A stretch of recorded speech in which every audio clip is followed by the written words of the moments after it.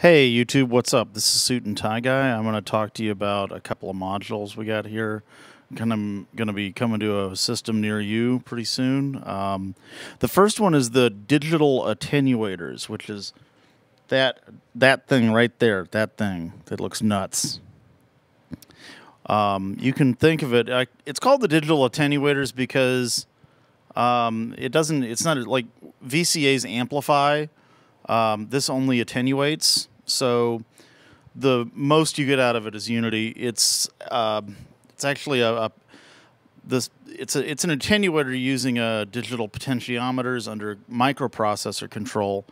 So it does have an all analog signal path. It's very clean, but there is a digital aspect to it on the control side. This module is a collaboration between WM devices, or WMD, which is, I'm not talking about the drugs from The Wire. I'm talking about the guy that makes crazy synthesizer modules and guitar pedals, and myself. And so he's selling it in Eurorack. It's called the Digital VCA. I'm selling it in Moog format. It's called the Digital Attenuators. Now, that right there, we're not using that today. Those are analog VCAs, but it is purple, which means it's neat. And then the other module I'm going to show you is it's the SHN. I'm going to be using it for pink noise. It's in focus there, kind of. Okay, this is the new version. It's only 2 inches deep. It's SMT and stuff, and runs fine on 15 or 12 volts. Does not care. Okay, so I'm going to go ahead and hit start on, I'm using, by the way, to you people that want to complain about my focus on this, you know, I don't really care. Say whatever you want. I don't have a choice. It's just what I got to use.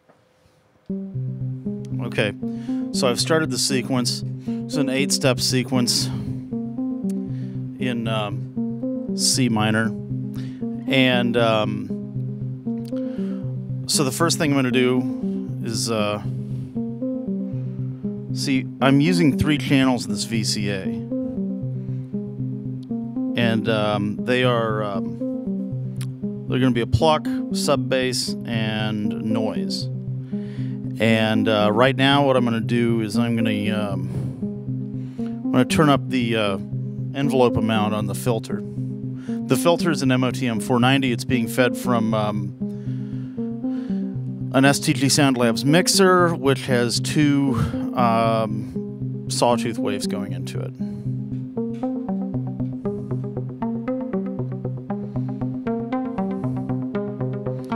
Okay, so now, yeah, there's some effects on this, whatever. There's no effects on the sub bass, so I like hearing dotted eighth delays. Now, you might be noticing that, like, the pluck is extra plucky. That's because I'm using the crazy technique of actually summing 2 envelope generators. These 2 are both going into the filter. This is a very fast pluck, and this is a not so fast pluck. And then I sum them, and then bring them into the filter. That's a technique that they used to use in the old Moog modulars, to get more of a plucky sound. Anyway, so now the next voice is a sub bass, which is under control. The Archangel, I'm actually using rows C and D on the sequential switch output. Okay, so and I've got that on this knob here. So I'm going to bring the knob up. I'm going to bring the knob up so you can hear it.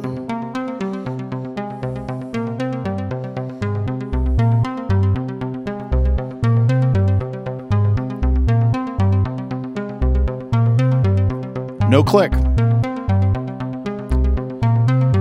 Usually I have to feed a sub bass line like this through a filter to remove clicks when I use this technique. But so I'm just using those voltage. I got stage 1, 4, 6 and 7 on row C, and 1, 5, 7, and 8. Now I'm going to bring in the other voice.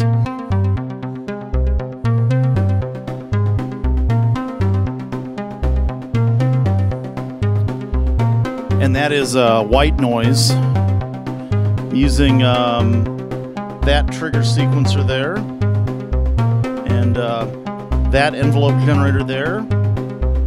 I'm using the white noise or the pink noise off the SHN, which is going into the state variable filter right there. And now I'm gonna bring in a so there's a voltage sequence right there that's going to be changing the timbre of this thing. So I'm going to bring that in now.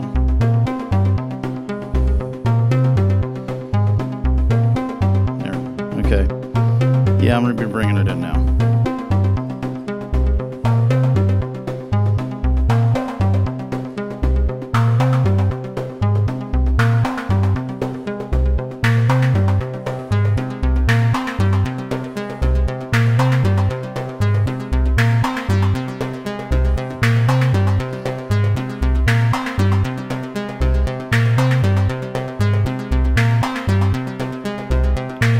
Okay, now I'm gonna bring that pluck out.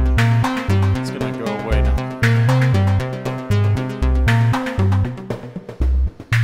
so you can just hear the sub bass by itself.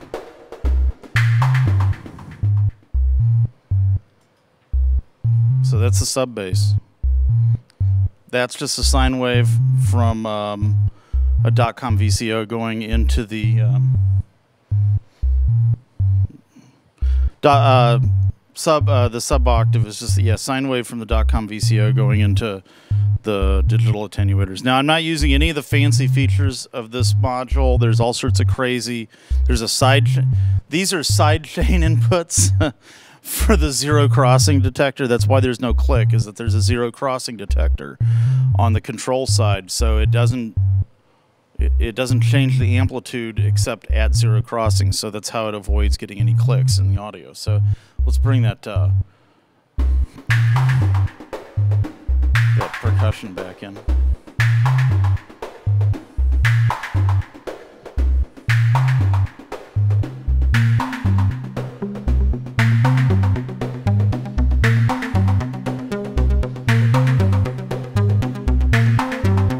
I'm going to bring this down a minor third.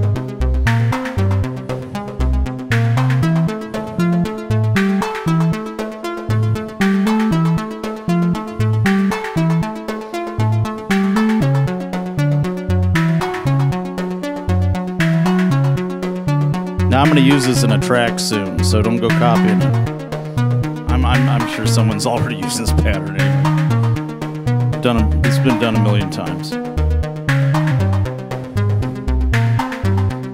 By the way I was doing that is I have this keyboard here for transposing.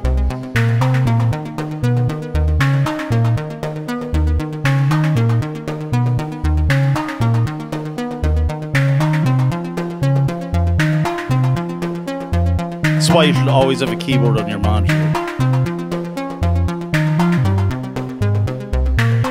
So, yeah, anyway, so that's it. That's the stuff. I hope you like that. Thanks for listening.